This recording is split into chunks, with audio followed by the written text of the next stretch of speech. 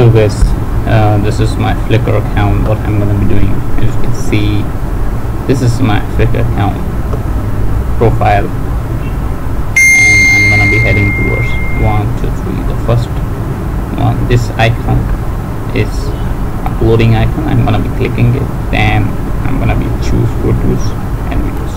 I will click this, and then I'm gonna be heading towards desktop, the picture that I want to upload. So let's suppose I want to upload 2 photos, 1 and 2. So I'm gonna be clicking it and open it, then add description, and then I will hit this upload 2 photos.